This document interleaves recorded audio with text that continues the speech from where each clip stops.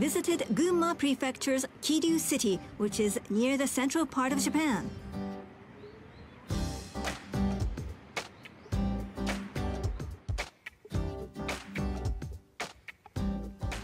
Hello, I'm Michelle. This is a cloth called furoshiki. It is used in Japan to carry and to wrap things since very long ago. And this piece of cloth is said to have evolved thanks to an innovative technology. Let's go and find out what it's like.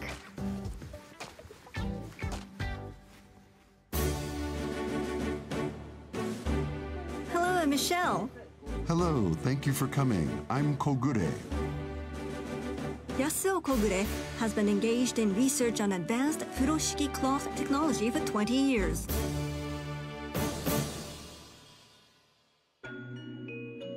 The origins of furoshiki wrapping cloth date back about 1,200 years.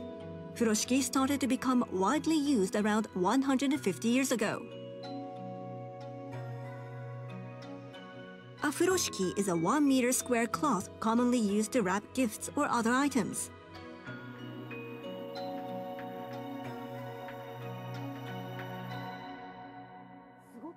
I heard that there are furoshiki here which are different from others. Here is one of those furoshiki. Please try feeling it. It feels nice and smooth.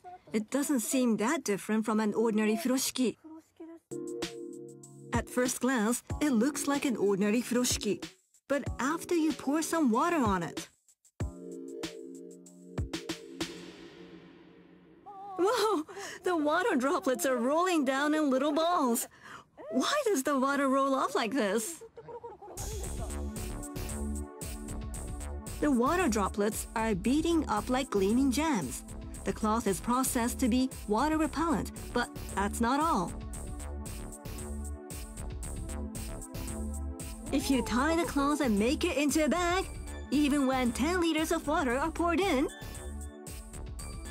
it will not leak a drop of water.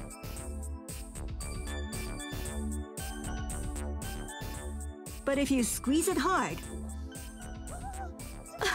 it's like a shower. How beautiful!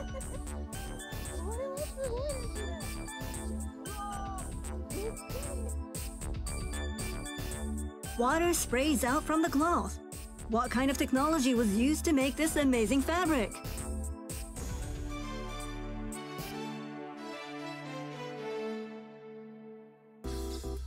Normally, the surface of a textile with a waterproof finish is covered with resin. But the Takumi's furoshiki is different. Let's look at the Takumi's fabric microscopically. This is how the fabric looks after it is treated with a water-repellent finish. You can see the fine threads. This shows that the thread is treated to repel water.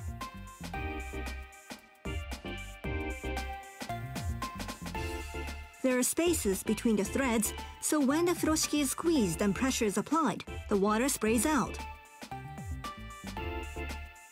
The technology simultaneously allows for both a water-repellent finish and air permeability.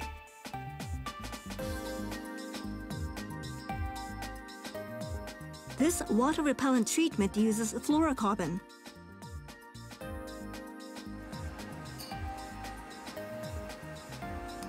The length of time it is soaked in an agent containing fluorocarbon and the temperature in which it is dried are what make the difference in the finished product.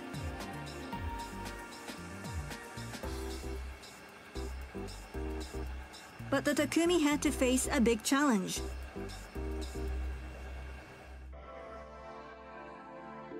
In 2015, environmental pollution controls coming into effect meant that fluorocarbon could no longer be used. This is the chemical formula of the conventional fluorocarbon, but because this could no longer be used, the Takumi had to use fluorocarbon with less carbon content.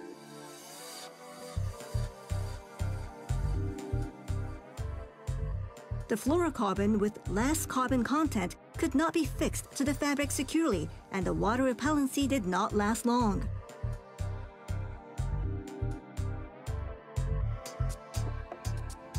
So the Takumi worked on a combination of chemical agents. He changed the types and the combinations of the resins used to fix the fluorocarbon onto the fabric and to enhance durability. The Takumi tried more than 1,000 combinations over 2 years of trial and error until he succeeded in developing a furoshiki that was durable. There is a water-repellent agent inside here. The fabric goes through this for water-repellent treatment. The Takumi's technique is now widely used in many fields.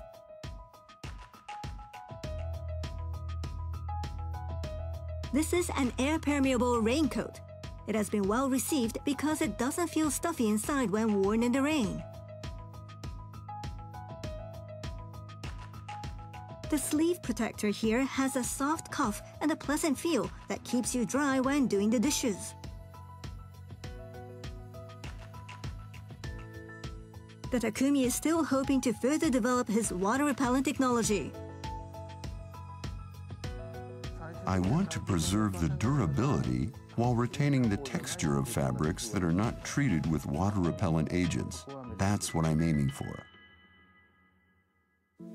Today, I brought in some of the furoshiki that the Takumi developed. Please try and touch the fabric. They're very pretty, and it looks and feels just like a regular furoshiki. Since it's thin and not very bulky, it could be used as a rain cover for a business bag. Great idea. And now we can do a little test. So please try to pour some water onto the fabric. Really? Let me hold the fabric. Okay, it takes a little courage to pour water in fabric, but here we go. Did you hear that? Oh, it's dry. The furoshiki is holding the water in. Can I try squeezing the water out? Please do. Please. Okay, here we go. See if I can squeeze some. Do you see the ripples? Maybe not enough water, but yeah, and if I stop squeezing, the water stops coming out. There's still water inside the furoshiki. The Takumi is also involved in manufacturing competitive swimwear. The swimwear combines various cloth materials that have elasticity to help support the athlete's swimming position, while its water repellency makes use of the Takumi's technology. It has been used in swimwear worn by Olympic athletes since the 1980s and has also helped them win many medals. It seems like a technology that could be applied in many situations where water is used. The Takumi's future research looks promising.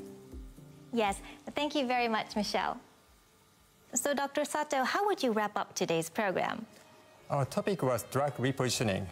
This concept of applying existing drugs to a different disease rather than developing a completely new drug is something that may be useful to other research areas as well. Thank you, Dr. Sato. And that's all for Science View. We hope to see you next time.